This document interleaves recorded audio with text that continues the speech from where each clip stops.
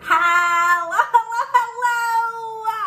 OMG, welcome back to my channel. So excited that you are here. Thank you so much for clicking on this video. I appreciate you. It's Jodi Dunn.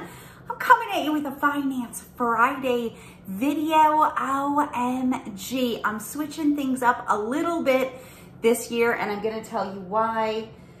I have my eye on Clark. I'll see, hang on, let me get a shot for you, because I don't know if I'll make it. He's getting so dang big. Look at Clark. Oh my goodness. My fluffy boy. He's getting a haircut next week, but I almost don't want to cut his hair because he's just so cute, fluffy. But you got to maintain the long-haired braids. I don't want him getting matted or anything like that. So anyways, if you are new and you just found me, I am so excited that you are here. Would you please say hello to me and let me know that you are new right down there? I would love to welcome you to the channel and say hello back to you. And if you are already subscribed, thank you so much for coming back to another video. I appreciate you. So I'm switching things up a little bit this year. I talked about this during my video a couple weeks ago when I counted my 2022 savings challenges that I had found a YouTuber. YouTube, you know, will randomly recommend videos to you, and I fell in love with her. And I talked about her in that video, Amelia Budgets. I'll leave her channel linked down below. And she just has such a simple way of tracking her expenses that I fell in love, and I binged so many of her videos. I just really enjoy them. You know how you just find somebody and you're like, oh, I really enjoy their content, and you watch a lot of their content. So that's how she was for me.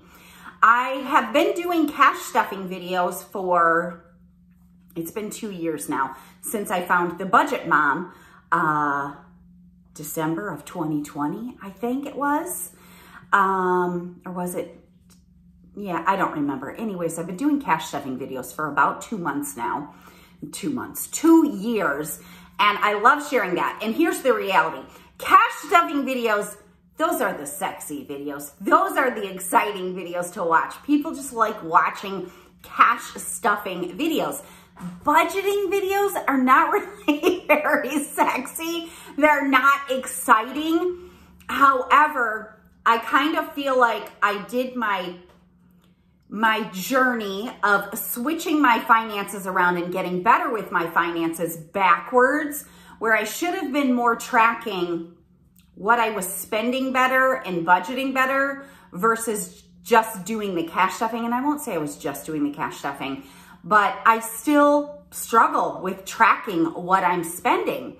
And so I decided to kind of adopt what Amelia is doing, and I wanted to share that with you. Now, I've never really shared, like, I've shared a lot, but I've never really shared like my whole budget, my income, our bills, things like that. And honestly, Clark, I'm just, sorry, watching Clark. Honestly, I don't think I'm going to fully share everything. Whatever I do share, I share in hopes that it will help somebody, and I share it to help hold me accountable. Y'all are already aware the internet is a place where people like to come and be very judgy, and people like to offer their opinions. And honestly, I do not take financial advice from people on the internet. And honestly, I don't even take financial advice from really anybody in my life. If you are not doing so much better than me financially, I'm talking 100 times better than me, then I'm probably not interested in hearing how you think I should do my finances, right? It's like talking to a person that's been divorced twice and they're trying to give you relationship advice, and you're thinking to yourself, what? You've been divorced twice and you're trying to tell me how to make my relationship better? Like, it just doesn't make any sense. So although this may seem like I'm giving you advice. I'm absolutely not. Do not take financial advice from me or anybody else that you are not comfortable with taking financial advice from. Finances are so incredibly personalized. And this kind of leads me to my second point of why I've really never shared like full budgeting and all of my financials on the internet. People are so very, very closed-minded when it comes to, well, pretty much a lot of things. But let me give you an example. I watched a budgeting video yesterday, I think it was, and I was reading through the comments, and somebody left a comment that said, finally, somebody that has a super close income to me that I can follow. And I was like, oh my heavens. We need to stop looking and searching for somebody that we relate to 100% because that's not serving us. Here's the reality. I do not, like almost in any shape or form, relate to Amelia and her life. She is in a totally different season of life than I am. She is much younger than me. She works a corporate job where she gets a set salary. I do not. I am self-employed and my income fluctuates. It is extremely variable. She rents an apartment, I think. I do not. I own a home. Her income is very different from mine. Her expenses are very different from mine. She doesn't have children. She's not married. I've been married for 27 years. I have 3 children. I have 2 grandchildren. I don't relate to her life at all. But I got value from her video. I got value, a ton of value from her videos and the content she puts out because I am elastic enough that I can say, okay, wait a second, Jodi. Although everything may be different for you than what it is for her, can you take the concept of what she's doing and apply it to your situation to help you? And of course I can. So those are just a couple of reasons why I've really never shared like my full budgeting journey and journey to, you know, pay off debt. I've shared a lot. I've talked about the credit card debt. I shared with you every single month of progress I was making. I shared with you when I paid off credit cards. You know, I've shared the cash stuffing videos, which literally has changed so much for me to be so much more prepared for expenses and things like that. But the one thing that I still struggle with because I don't put focus on it is tracking my expenses. And I think that there are areas that I could probably cut back some, but you can't cut back when you don't even know exactly what you're spending. I log every transaction that happens in our account, but I don't categorize it. I don't go through and go, okay, how much did we spend on groceries last month? How much did we spend on pet food last month? Like, I don't do any of that. So that's a change I'm going to be making for 2023, thanks to the inspiration I got from Amelia. So I'm going to kind of take you along this journey with me. Of course, I'm still going to be doing cash stuffing videos as well. But what I'm going to do today is I'm going to show you the binder I got and basically how I'm keeping track of my expenses just to get a better handle on them. And I'm just gonna kind of, for accountability, go through my spending for the last 2 weeks. So I hope this inspires you to maybe track your spending. If you're not able to do sinking funds at this point because you don't have the extra disposable income to do so, this is a great place to start. Again, not giving out financial advice, and you should not take financial advice from me or anybody else that is not doing far better than you financially. I'm just sharing with you what I'm doing and what I feel has helped me. Maybe it won't help you, but maybe it will. So, all right, we're gonna head to the kitchen table and we're gonna go over some numbers. If you enjoyed this video, make sure you give it a thumbs up. I appreciate you so much. let's go.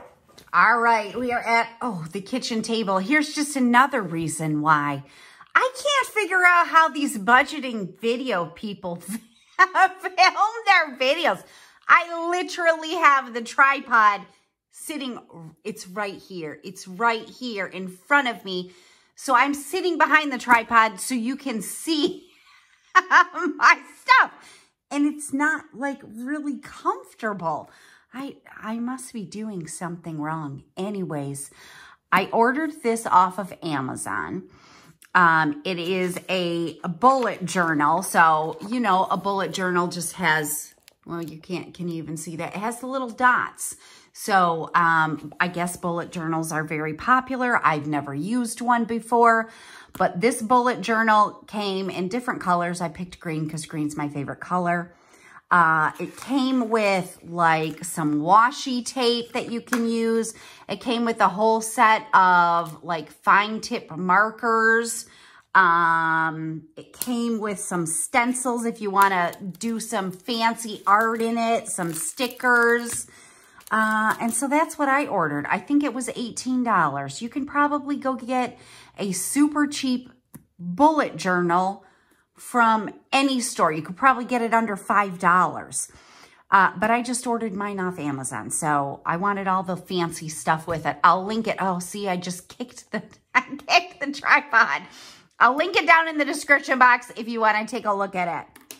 But basically what I did was I just kind of copied what Amelia did. And I will link her video down in the description box where she walks through how she set up her bullet journal. And so I just copied that for now. And I'm going to see how it works for me or what changes I need to make to it or things like that. There was a couple of tweaking that I did to some things. So I want to show you. So again, everybody's finances are going to be very personalized. So yours are probably not going to be the same as mine. I set up, this is how I decided to do it. Basically, we get paid once a month. So when the paycheck hits, that's going to start my financial month, if that makes sense.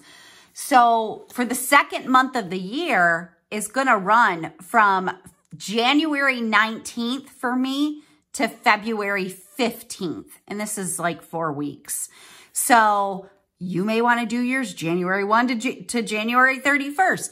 I'm doing it for the pay periods I have. So the first sheet of my budget bullet journal is my calendar to let me know like when we get paid. And then I did basically a budget. So I've got income up here. I've got our expenses, our variable expenses, and then adding everything up. And I don't know what our income is because it's extremely variable. The next page that Amelia did, which I haven't filled in yet because I have to still think on this, on what I want to do. But she had a page basically of her debt overview. And I think she listed them according to what was her priority debt that she was trying to pay off. And I do have some debts that I want to pay off. I think 2023 is maybe the year I get rid of having a car payment. So we'll see. And then the next one is sinking funds. So I can keep track of what I have in my sinking funds at all times. And then there's my weekly check-in. So this is what I'm going to be sharing with you. My weekly check-in, I don't know that I'll bring you a video every week, and my transaction log so that I can stay on top of the things I want to stay on top of. For instance, grocery spending, dining out, what I'm spending on pet food, our gas expenses, miscellaneous, and other. So these are the categories I'm trying to kind of figure out exactly what we're spending and then where I can potentially cut some spending if need be. I set budgets. Like I said, I set budgets for all categories every month, but I don't pay attention to was I over in my grocery spending, but under in my gas budget. I just don't pay attention to that. And I want to start being more intentional with my spending. And so That's why I'm doing this. So basically what I'm going to do is I'm going to go through my first 2 weeks of spending and then do check-ins for what I had budgeted for. So this is my transaction log, and this is going to go, my month right now goes from 12/21 to January 18th, I think, according to our pay dates. So week 1, so I have set goals for each one of these categories. Again, in groceries, dining out, pet, gas, miscellaneous, and other. And when I set the goals, I did not set the goal of what I wanted to spend. I kind of set the goal on what I think we are spending.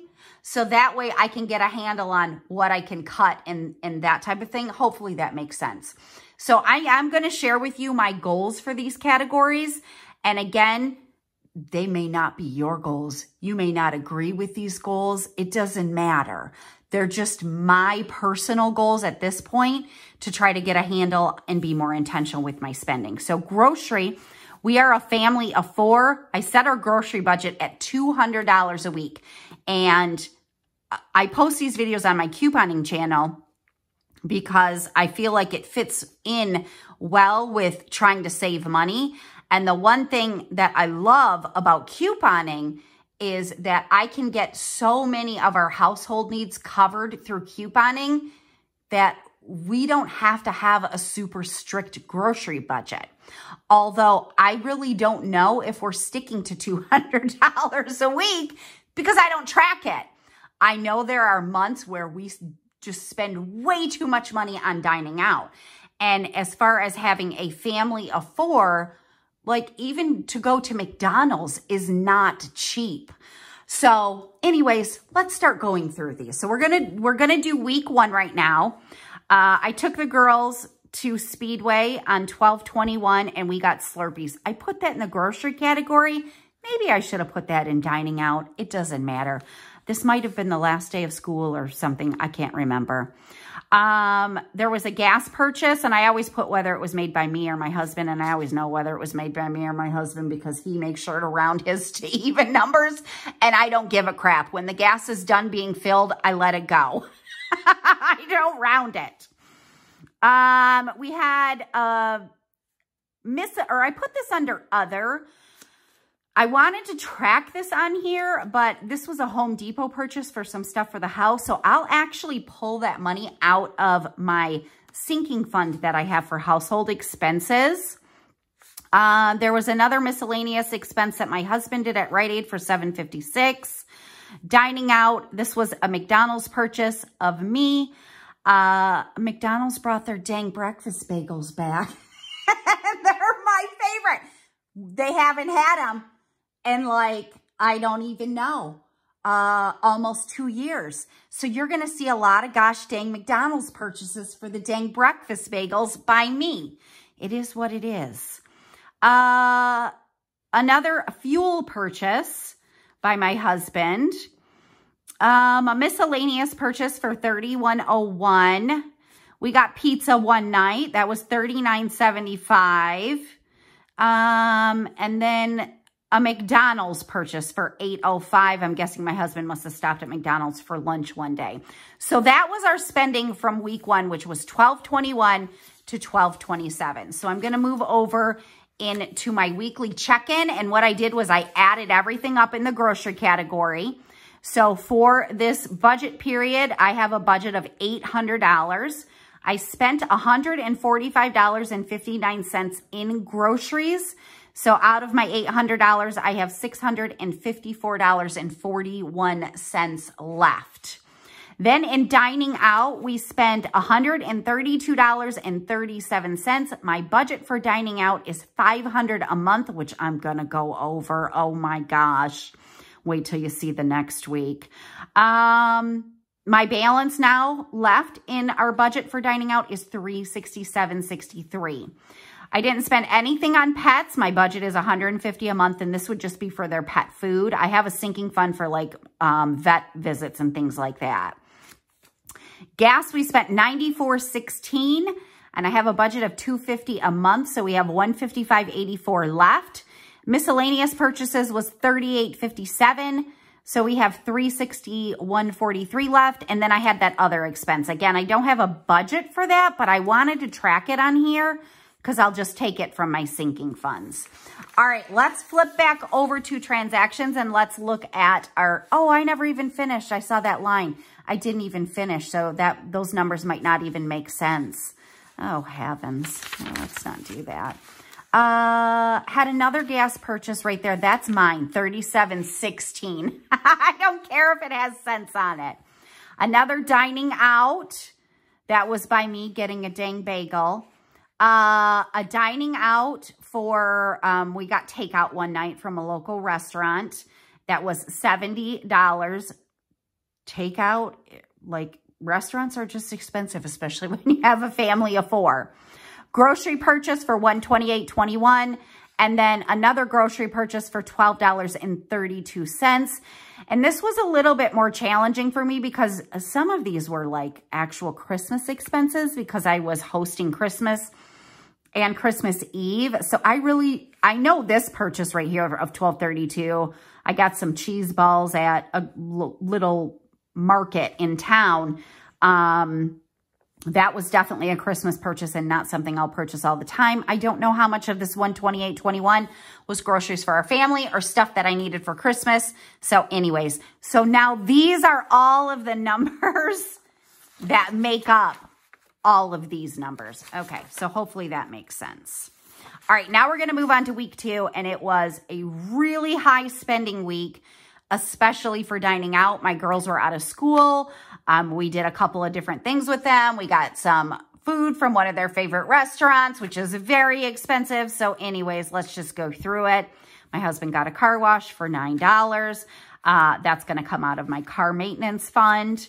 We had a dining out purchase at McDonald's for $16. I'm guessing maybe I got breakfast one day. We had a dining out purchase for dinner that same day, which was dang $54.33, and my husband left a $16 tip. He picked it up. I was like, holy crap. It was around Christmas time. We actually had a couple of extra dining out purchases this week because Grayson had lost, her furnace stopped working, and she came and actually stayed with us. And so it was even more expensive. I'm not asking her to pay for food. She's my daughter. So not only were we getting food for us 4, but then I also ordered food for EJ and I ordered food for Grayson. Edward was working at the time when we got this dinner. So it's totally fine. It just is what it is. My husband must have stopped at Subway for lunch one day. He spent $8.11. I had a gas purchase of $35.21. I had a miscellaneous purchase here of $28.62. We did another dining out day for $55.35. Another McDonald's day. I'm guessing this was breakfast for the whole family, and I probably wanted to get a bagel. A grocery purchase of $56.95. This is where I took my girls to their favorite Mexican restaurant, and yes, it was $80 dang. We ended up getting dessert, food for 4 of us. We got extra stuff to bring home because they have like the best chips and salsa, and my girls love their rice. So anyways, it was Christmas break and I knew I wanted to take them, so I did. Here's my dang bagel. Dining out for $32.50 at Burger King. A miscellaneous purchase of $17.58. That was by my husband. And another miscellaneous purchase of $47.98. So this was week 2 spending. Let's move over to the check-in. So in groceries, I only spent $56.95. Why? Because we dined out so much. So I still have $597.46 in my grocery budget. For dining out, OMG, we spent $291.92 in 1 week of dining out. Again, I had extra expenses because I was buying food for Grayson and EJ, but it was also Christmas break and I knew our expenses were going to be super high. I think I budgeted $125 per week for dining out right now just to see if that's kind of what we stick to. We spent a lot. I only have $75.71 left in dining out, and we have 2 full more weeks. we're definitely going over that budget. Didn't spend anything on pet food. Gas only spent $35.21. So I still have $120.63 left in what I budgeted. Miscellaneous, $94.18. So I still have $267 for the next 2 weeks on what I budgeted. And then that other expense of $9 that I will take out of my car maintenance budget and put back into my bank account. So far, way over budget on dining out. And this is exactly why I wanted to start keeping better track of what I was spending so I could see what areas I make the decision that I want to work on. Maybe I decide to raise my dining out budget during the holidays when I know I'm going to be spending extra, or during times when my girls are off school that I know I want to treat them to their favorite restaurant or whatever it may be. But this will be really key for us, I feel like, in the next couple of weeks when things are kind of back to normal. I want to see what, I'm not really, at this point, I'm not trying to change anything. I'm trying to see where our spending actually is lying and if it's in line with what I want our budget to be. And then I can say, okay, where can we make some cutbacks and things like that. So that is my weekly check-in for the first 2 weeks, which ran through December 21st through January 3rd. And I probably will come back in 2 more weeks to show you where we're spending and if I stayed on budget, basically, of what I set, or which categories I went over budget, which categories I went under budget, and then make the decision for January. Well, it'll be the middle of January through the middle of February for me on if I want to change any budgets. So there you go. Hopefully this helped in some way, and I hope you enjoyed the video. If you did, make sure you give it a thumbs up. I appreciate you so much. I'm going to see you again soon. Bye.